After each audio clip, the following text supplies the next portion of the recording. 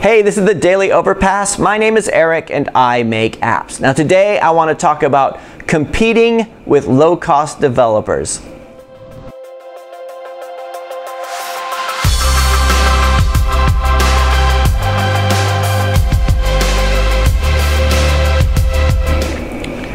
Okay, so today I want to answer a question that came in on episode 494 from Abdinesser Bentaleb, who says, what do you think about the third world freelancers that will take any project for a fraction of what you'd charge? Do you see them as competition or what? Because the way I deal with them is by delivering as fast as possible and being able to talk 3 languages as fluently so I can communicate better with the clients, because I know most of them are remote locations and the interactions are slow and their English is broken.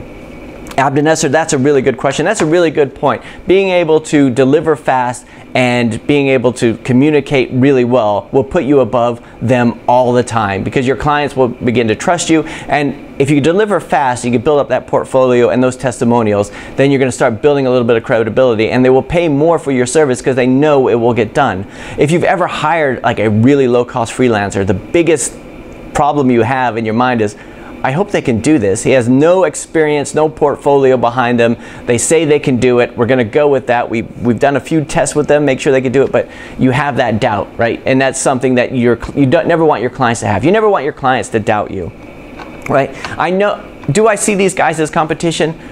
The reality is that no, I don't. I can't. You know, we're doing different things. We're dealing with larger clients, and and we have to assure them that things are going to get done. And a lot of times these lower cost freelancers, not to be disparaging, it's like their first job or it's their first couple of jobs, and there's only so much they can do.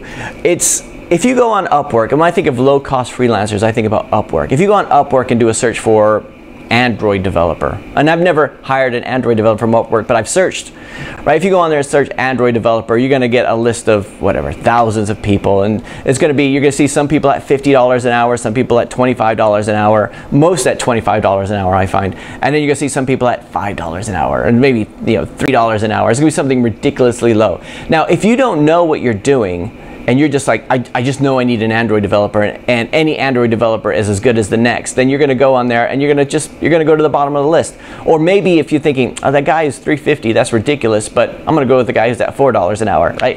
And they might be the best developer in the world, who knows? But your perception of them is always going to be low. Like, let's say if you hired somebody for $4 an hour as an Android developer, and then they started working for you and they started giving you code, even if they were the best developer in the world, you would doubt everything they did, because you're thinking, well, there's got to be a reason he's charging so little for it. So you don't want to get in that situation. This may sound cruel, it may sound rude, and I hope this doesn't sound offensive, but I consider the low-cost freelancers as competition in the way that a plumber considers a hardware store to be competition. If somebody thinks, I just need an Android developer, I want to manage the whole project myself, and code quality is not a big deal, or they want to hire that person and try to do it themselves, and they can, but they probably end up the same way I do when I try to do the plumbing myself, because it's just a mess and there's leaks everywhere. Right, so I don't think it is. There are people who charge far less than we do, obviously, and probably you guys do too, but there are people who charge far more, and it's like, you can't think, how can we go lower so we catch up with those guys? It's like, how do we deliver value so we can catch up with the other guys? How do we distinguish ourselves from them? Do our clients come with us with the assurance that these are going to get done? Abdinesser, when you say we get projects done fast and communicate well, I think that's an excellent. I think branding yourself is really good too, making sure that people know about you.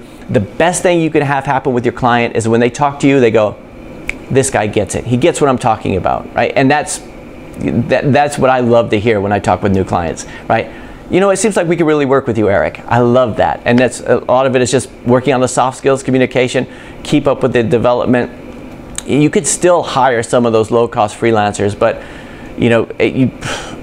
software development is such a tricky thing. You have to make sure that they have really good skills, and not just skills, but like problem solving, because it's not doing the hello world program or I read a book and do it. It's that first problem that comes up.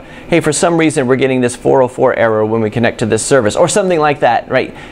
what's the problem solving thing, and that comes from experience, and experience adds price. So those are just my thoughts on it. I would love to hear from the rest of you guys out there. What do you do? Do you think about low-cost freelancers in third world countries as competition? And if you do, what do you do to distinguish yourself? How do you set yourself apart from them? Right? Because if everything was driven by price, then we couldn't compete. But that's why we build up experience and portfolios and and this legacy behind us so that we could do that. Not just as a software company, but as just software employees. Your CV is your most valuable. If you're an employee, your CV is your most valuable asset going forward, but you should also be looking at the other branding opportunities around you. So anyway, what do you guys think? Anyway, that is it for today. I'll talk to you guys again tomorrow.